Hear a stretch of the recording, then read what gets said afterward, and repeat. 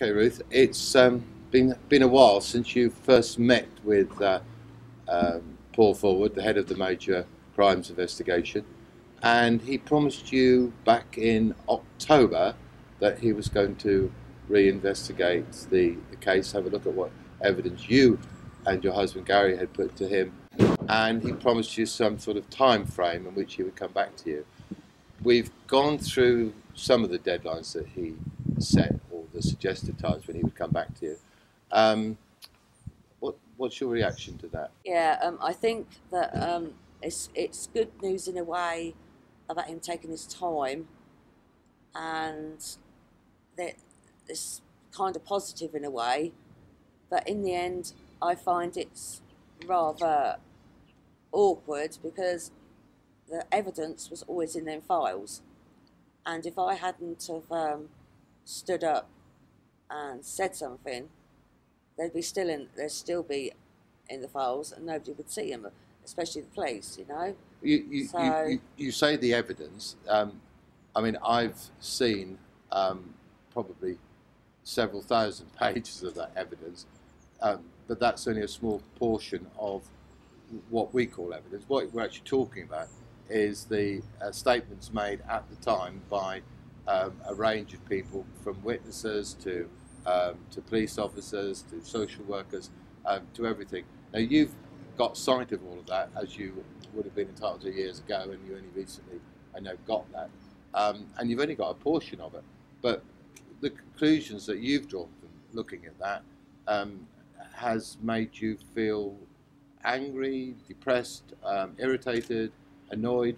What sort of feelings when you've been through it yourself with your husband Gary? I get very angry and very annoyed because the bad publicity actually come from the police and social services. They were telling the media all sorts of things which wasn't true, and I've got evidence to prove that. Well, the evidence again is are the conflicts within the statement? Yeah, there's conflicts in statements.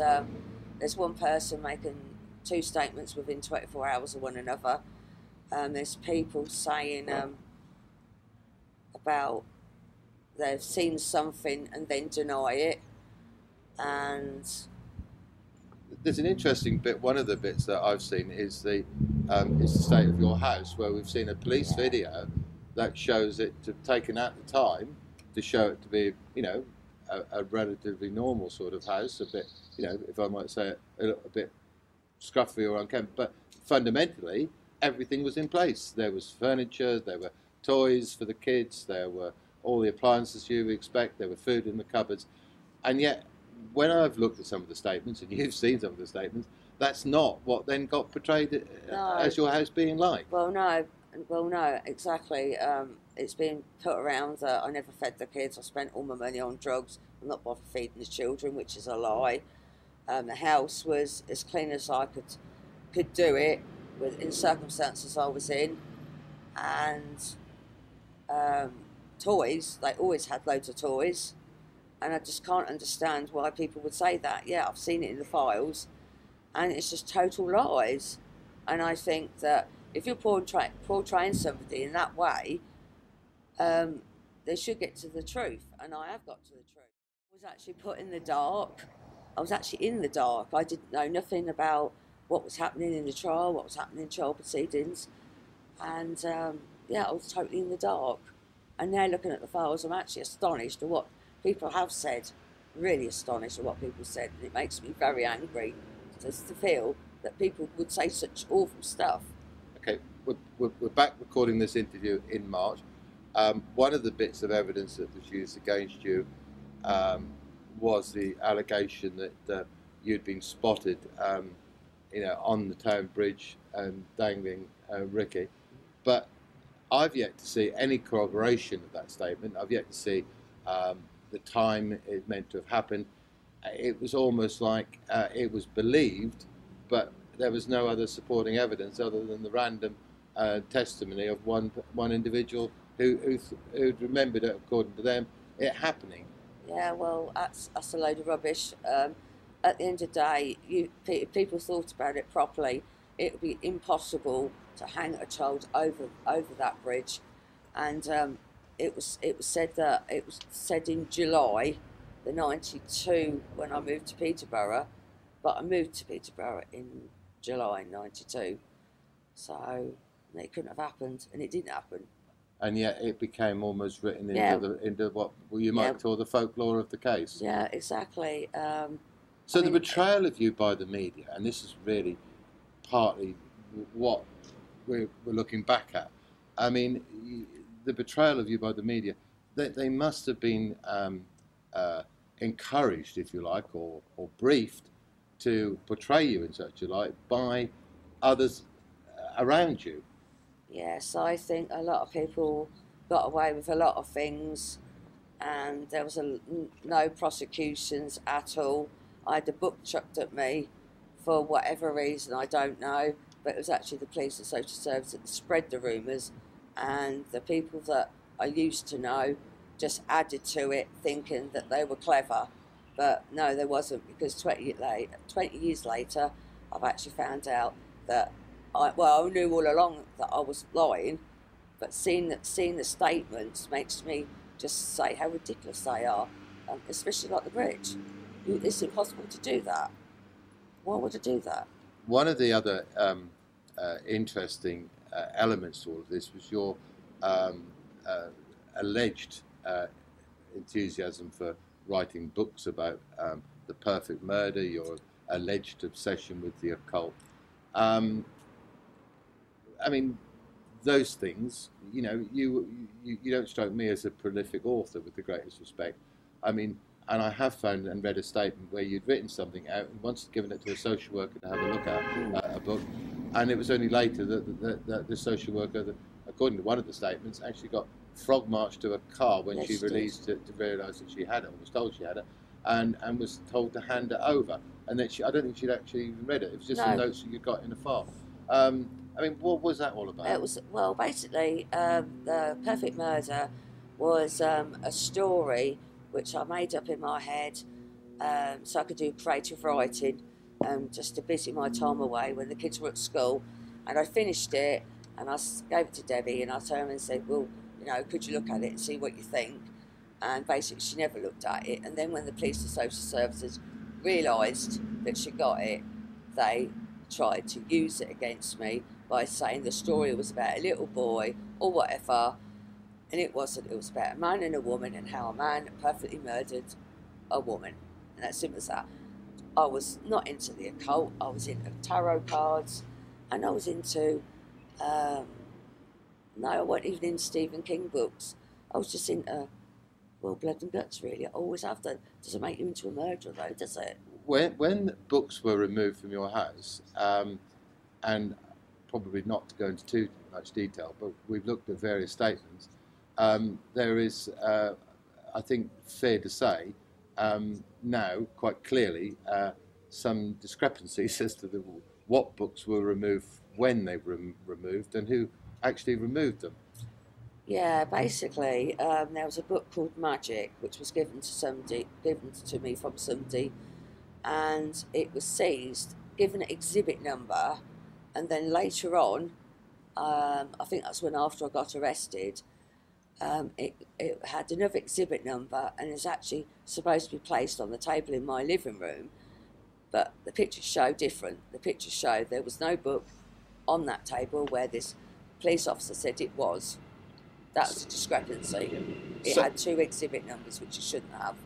So, one surrounding the main, apart from the main allegations that were made against you, there were lots of all these other bits of detail that you found what presumably you would call substantial holes in the arguments against them.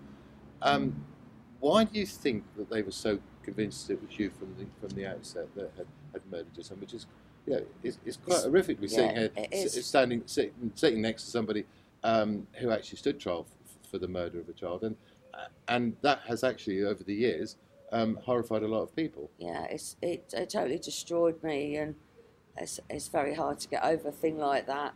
But I think that at the time, the police knew who actually murdered Rikki, but I was a scapegoat basically, and that's quite a serious allegation to make? Do you think that they knew at the time who did it? Yes, I do. Yes, I did. And you still. I still believe it. So therefore, it will come out. You believe that there is within the bundles of evidence sufficient evidence towards these two people to have a look at other suspects. Was your time then mainly when you were arrested, then taken up with that, as opposed to looking at what the social services were going to say against you? Well, yeah, I was very surprised at social services because I did work really hard with them, and I. You weren't I've seen the satellite statement. You weren't the easiest of customers. No, I wasn't. But social services is not easy to deal with either. So, but I did work with them, and I'm really horrified at the stuff they've come out with. I really have, because in my job seasons, like I said before, I knew nothing about it. They're saying that I never fed the kids. The kids was a crap hole. But they would have noticed that in the run up to Rikki's disappearance. I mean, yes, there was no documentation to say all of this. So. No, this all happened after he died. All the allegations started after Rikki died. There was no allegations before. What did you? So you pleaded guilty to that, thinking yes, I did. Because you were advised not to, that if you denied that, then you'd have to go through the full everything. And there was a possibility that you felt that you would get found guilty of the murder as well. So your eye was a bit off the ball in regards to the events you admitted to, because what were you expecting? A slap on the wrist for that? No, I didn't expect 7 years though. I really didn't. You don't even get that for murder nowadays. So no, it was a long sentence for somebody like me that lost a son, lost my 3 girls, lost my home, lost everything. That destroyed me. And then on top of that, a 7-year sentence didn't go down very well. And you served a lot of that time? Yeah, I did 6 years. So we're back here now, 20 odd years later. You've been back in the public eye for a while, in a sense, campaigning to establish what you believe to be the truth about what happened. You have now been taken seriously by the Major Crimes Unit, who put a cold case team in to have a look at it. And therefore, it's probably right that we don't deal with any of the specific bits of the evidence that you say that they will have been investigating. So you're just sitting back now waiting for them to come back to you to say, what would you like to hear from them? I would like to hear from them that they've actually making it a live case, so that, because I've an email from Forward saying he's going to look at the whole case, which I imagine will be the neglect and cruelty and the murder and all the allegations from social services and the police. And basically what really rattles me is the fact that if I hadn't met my husband Gary, and he, well, not forced me, but he said whenever I'm ready to deal with this, he'll help me all along the way. And as we look, once I got the files, and it was really hard to get the files back for obvious reasons. And then when my husband looked through them, he said that everything I said for 20 years was all true. And we have black and white evidence to prove the fact. And the police have got no way of getting out of it, really, because the evidence has always been there. My argument is, why did it have to take me 20 years to stand up for myself, for the police to take me seriously, to look at the case, and would just basically deal with the case? If I hadn't stood up, they'd have never dealt with it. I've seen quite a lot of what Gary has emailed to people and told people. It can sometimes, I think it's fair to say, go off the rails a little bit in terms of what he says. And you have to deal with that. Probably the reason for that would be that he shares your frustration, or yes, he does. He shares my anger and my frustration, because, like he said, all it needed to look at them files was somebody to read English, and it says it all in there, in the files, the lies, the deceit, and the bullcrap. So, in black and white evidence. The head of major crimes, Paul Ford, has met you back in October. Yes, he did. He's kept you in the loop in terms of telling you how the inquiry is progressing, only to a point. And I know that very recently, when you were expecting some correspondence decision by him about the case by the end of March, he then asked for further time. Yes, he did. Basically, he's asked to have something else done, and yeah, he definitely said by May he'll get back to me. But in the great scheme of things, though, it doesn't matter how long it takes, as long as we all get to the right conclusion and get the people that did murder Rikki, which is without a shadow of a doubt. So, presumably, you and Gary now have stopped going through files. No, we're still constantly going through files. This time it's a child proceedings. And that's to feed into what you hope will be his investigation, or to look at other types of proceedings that you if you feel some other redress is needed. No, I think what should be addressed is the fact is that social services really screwed me, and basically it was a forced adoption with my 2 children, which I didn't stand a chance because I was like on the way to prison anyway. But it was a closed adoption, and I was not allowed to send anything or see their pictures or anything like that. And when I got told I could send photographs, send cards, send letters, they never really actually got there, and they're still doing it from this day. I wrote a card to each one of the girls, sent it recorded delivery, and when I rang them up, they denied having it. 3 weeks later, oh, we found it. And as my husband's looked through the files again, all the letters I sent the children are actually still in the box, waiting to be sent from 20 years ago. Hang on a minute. So letters that you wrote, thinking that they were going to be children. So they ended up, but they did end up back in your solicitor's office. Yes. I sent my letters and cards eventually to Paul Bacon. They were never sent. And like I said, I've actually sent them to social services, and they keep denying they keep receiving them, but you can't deny recorded delivery. That's where they messed up. So your children were taken away as part of the whole proceedings. Yes. So you've had no substantial or even inconsequential dealings with them for those 20 years. No, I haven't. They know that you're around. Yes, they do. And it's been clear from some of the stuff that they're not assured, if you like to use that word, still by their mother's innocence in any of the circumstances. You know that because that's been out there. If they saw you on this recording, and you had a chance to direct you to say something to them, what would that be? I'd say, I love all of you very much, and I don't ever stop thinking about you, despite the things that are going on. And one day you'll realise how innocent I really am. And that's what you think the world will discover. We can't please everybody.